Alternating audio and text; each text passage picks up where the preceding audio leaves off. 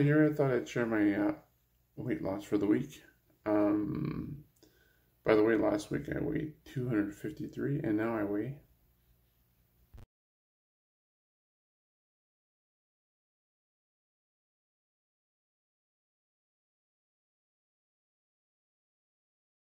I've lost another 3.5 pounds. Pretty happy with the progress.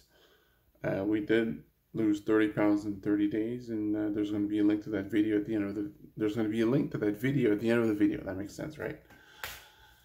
All right, appreciate a like and a sub, and hit that notification bell so you don't miss any of my updates on Ideal Protein. It's going amazing so far.